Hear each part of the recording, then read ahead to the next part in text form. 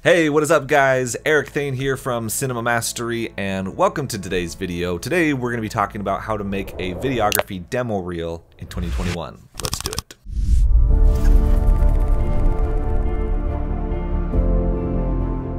Alright, so as a filmmaker, as a videographer, if you are trying to get clients for your work and trying to get paid and grow your business as a filmmaker, your demo reel, I've always said, is one of the most valuable pieces of marketing that you have available to you.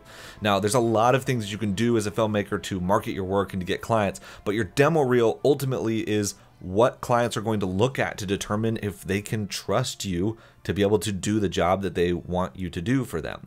It's not the only thing that you can use to market your business, but it is a very valuable, very important thing. Now, when I say demo reel, I might be talking about specifically like a reel where you kind of take a bunch of shots from your work and you put it together into like a few minute long, reel.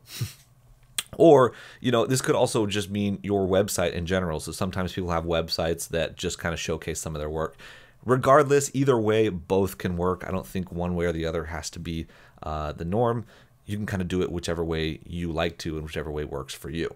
So with that being said, here are 5 tips for your demo reel to make it as powerful and as impactful as possible so that you can get as many clients as possible from your work. Tip number 1 is to make it easy to find your work. One of the biggest mistakes I see filmmakers doing is that they have these websites where it's like so hard to actually find the work that you do so that I can watch it. So they'll send me a link to their website. I go to the website, the front page has like tons of text on it, tons of stuff about them and what they do and everything. And then I'm clicking around and I can't find their portfolio. Sometimes there's a link at the top of the page on the top right where it's like our work or something like that, which is like okay if it's like that, but like sometimes I can't even find the link. So make sure that however you build your website, however you build out your demo reel, make it really easy to find that work front and center. And just make it so that clients don't have to dig through your website. Ultimately, when a client visits your website to learn more about you and your work, they're trying to get that information as fast as possible. They don't want to spend minutes, honestly, working through your website trying to figure out what they're looking at and trying to find the things that they want. Just give it to them front and center so that they can find what they're looking for immediately and they can check out your work. Number 2, put your best work first. So if you're creating a demo reel, which is like kind of a collection of all your clips and stuff, make sure that your very best clips are at the beginning of that reel. The reality is when somebody is watching your demo reel, most people are not going to make it all the way through to the end. And so if they're only going to watch a little chunk of it, you want to make sure that your absolute best stuff is at the beginning. Now, in terms of your website, if you have it set up as just videos on a website, again, the same principle applies. You want to make sure you put your absolutely best videos at the beginning of your website, at the top left of the website, so that people will watch those videos first. And then anything that is like, maybe a little bit less good or not like your very best quality work, you can put a little bit down lower, because again, the likelihood is that your client is probably only going to watch one video or maybe 2 videos, and you want to make sure that they get a good first impression. That first impression is everything. Even if they watch a bunch of your work, the very first impression is going to be the judgment that they make of you and your ability to deliver for them right out the gate. Number 3, website design matters. Now, I know this is something that people tend to gloss over sometimes, and I wouldn't recommend it. I've had filmmakers that have sent me portfolios and they're still on like a subdomain on Wix.com or Squarespace.com, and they don't even have a custom domain. You can tell that it was just kind of thrown together, or that they don't have any skills in graphic design. And honestly, it just looks unprofessional. If you're trying to get clients to pay you high prices for your work and get premium clients who are going to take care of you and are going to work really well with you, you've got to show off a professional side of your business. You've got to show that you care and that you are somebody who has attention to detail and makes things look nice. Now, I'm not saying that you have to go out and hire somebody to build your website. There's so many website builders out there like Wix and Squarespace that make it so easy to build a good looking website by yourself. So you don't have to go hire somebody, but at least take the time to, number one, get a custom domain so that you look professional, you have a name of your company, and it looks like you have a legitimate website for your company. And number two, pick a good template or use Squarespace or Wix to design a nice looking site, which is going to reflect on your brand and your client's perception of you. Number four, show off what you want to be hired for and nothing else. This is something that a lot of filmmakers have a hard time with, because as a filmmaker starting out, you typically do a lot of different types of videos. Maybe you've done some real estate videos and some wedding videos and some promos and some commercials. So you've got a lot of different styles of video. Maybe they're all really good, but you want to show off your work, right? You want to show off everything that you've done.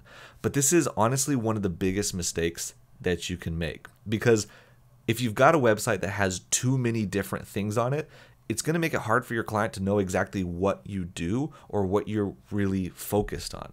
And if they don't know what you're focused on, they're going to be confused about whether you can deliver that product for them. The other thing that I see happening is that a lot of filmmakers will have a portfolio of all wedding videos or all real estate videos, and then they'll go out and they'll try to get commercial clients.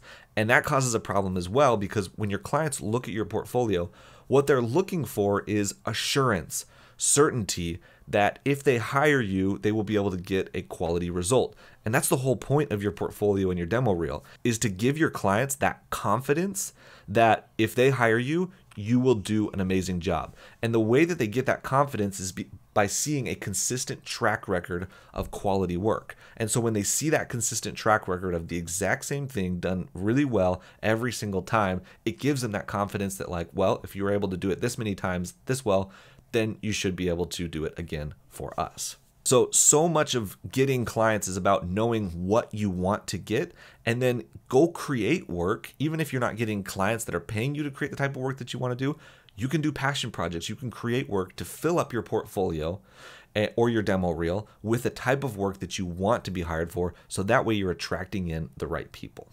And number five is keep the quality consistent. Now, I kind of talked about this in the last point a little bit, but this is extremely important. I mentioned earlier that you want to put your best work at the top of your portfolio, make sure that it's the stuff that people are going to see. And when you're starting out and you don't have a lot of high quality work, this is especially true.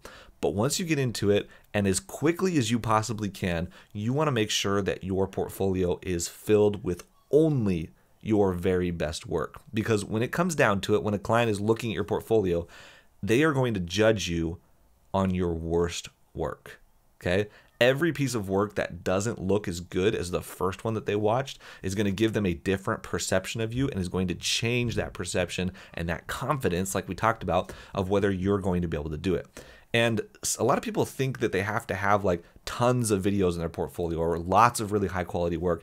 And I found that I've had people and filmmakers that I've worked with that have been able to get really high paying clients just having one video in their portfolio. So even if you only have one video that's really good, just showing off that one video is actually better than having like 10 hit or miss videos. Because ultimately, whatever the client sees, whatever they watch, is what's going to create their perception of you. It's how they're going to judge you and know whether you're somebody that they want to work with. So make sure that you keep the quality consistent so that a client can come to your portfolio or watch your reel and they can see consistent shot after consistent shot, quality over and over and over again. And again, that's going to give them the confidence that you have a good track record. You're going to be able to produce what you've already done so many times over again for them, and they'll be able to get a quality result from you as a filmmaker. All right, so there's my 5 tips for creating your videography demo reel in 2021. Now, if you're a filmmaker who wants to grow your business and get clients, and not just get clients, but create really high quality artistic cinematic work that you can use to land clients for $10,000, $20,000, $30,000 plus per video, then I want to invite you to check out my free 1-hour filmmaking training. It's down in the description below. It's a 1-hour training where I go through my entire process and my philosophy in how I used cinematic looking videos and commercials to start getting high paying clients and grow my business to over 6 figures a year. So if you're a filmmaker that wants to learn how to do that, wants to create cinematic videos, and wants to get high paying clients, I highly recommend checking out that free training. You're gonna love it. In the free training, I share all of my best tips for how to make your videos look cinematic and how to get clients as a filmmaker. So if you have any questions about this video or anything else, feel free to comment them down below and I will take a look, and we'll see you on the next one.